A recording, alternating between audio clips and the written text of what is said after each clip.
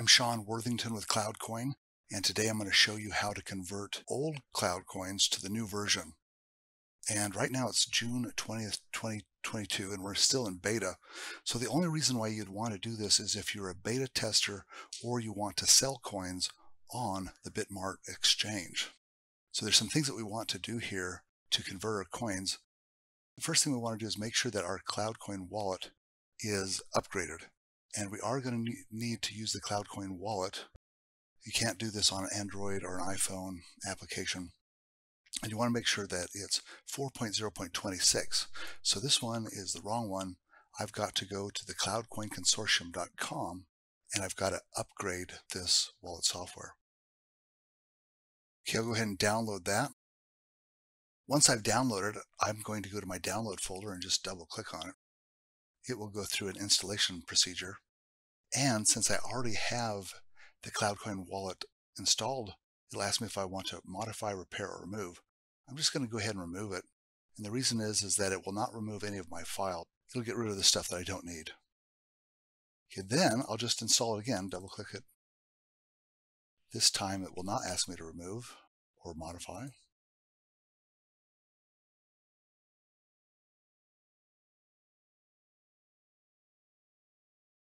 All right, I'm going to go ahead and launch it.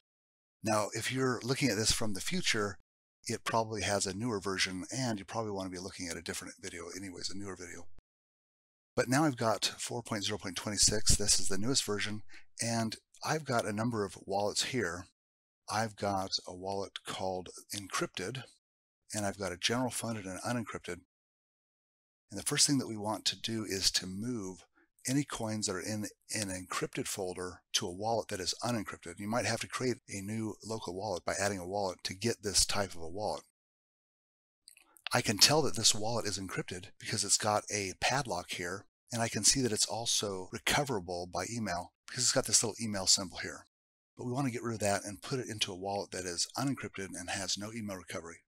I'm going to go to Transfer Send. I'll put in my password. Transfer to unencrypted, 100% of it.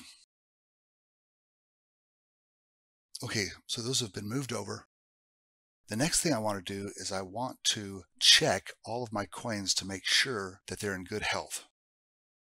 And I'm going to click on a wallet, and I'm going to go to Health Check. Now, if your coins have been sitting around for a while, what will happen is that your coins will be fracked at least on RAIDA 11, RAIDA 1, and usually RAIDA 21. That's because those RAIDAs lost all their data, and they need to be synchronized with the rest of the RAIDA to be perfect. And we want these coins as perfect as we can get them before we upgrade.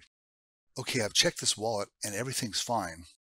However, if it wasn't fine, I would want to go up here and click on Fix Fracked. I want to check all the wallets that I'm going to be upgrading the coins for. So I want to fix fracked on these as well. And it looks like everything is fine. Now we're going to take the coins from the Legacy wallet and convert them into the new coins with the Coin Manager. Here I've got the Legacy wallet. I'm going to withdraw some coins so that I can import those coins into the new Coin Manager program. When I unload these, I'm going to withdraw 100,000 here, but there's a maximum of 300,000 coins that we can convert at one time. So you don't want to withdraw more than 300,000.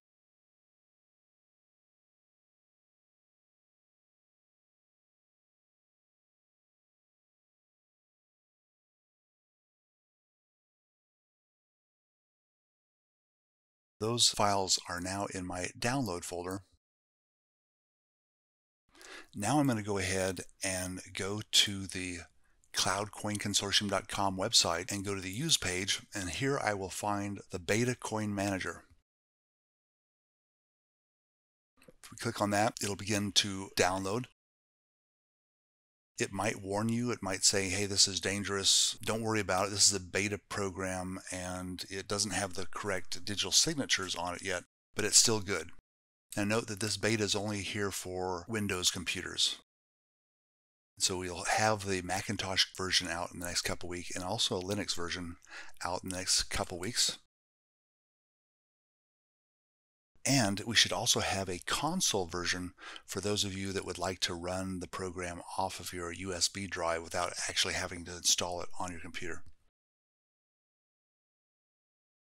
When I install this, I just double click on it. It gives me a warning. I'll have to go more information and then say run anyways. It's then going to give me a pop-up, and I'll be asked to go ahead and finish, and then it will be installed, and I should be able to go and open up the coin manager here.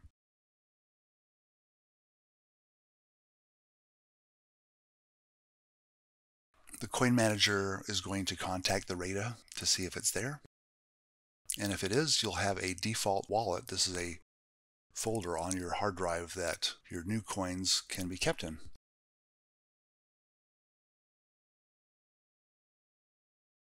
Okay, so let's go ahead and move our coins into our new local wallet. So I've got the local wallet here chosen. I'm going to change the name of that by going to Wallet Functions, Rename Wallet. I'm going to call it Sean's Wallet instead of default.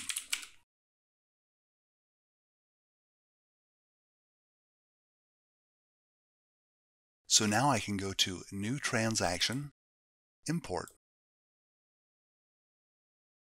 And I'm going to go and look for my file that is in my Downloads folder. That's the stack file I just created.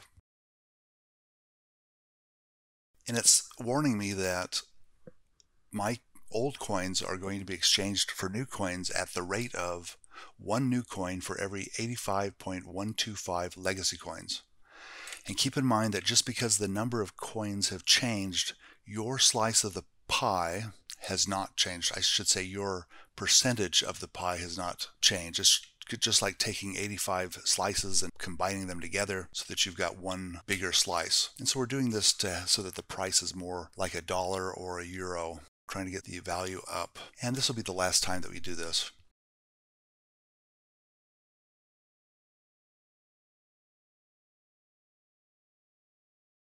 You want to enter in your email because this will allow your new coins to be sent to that email as well, so that if something goes wrong in the conversion, you'll still be able to get them there.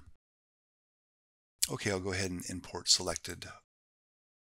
This process of converting can be lengthy. This is like the slowest part of the new CloudCoin, is just converting them over.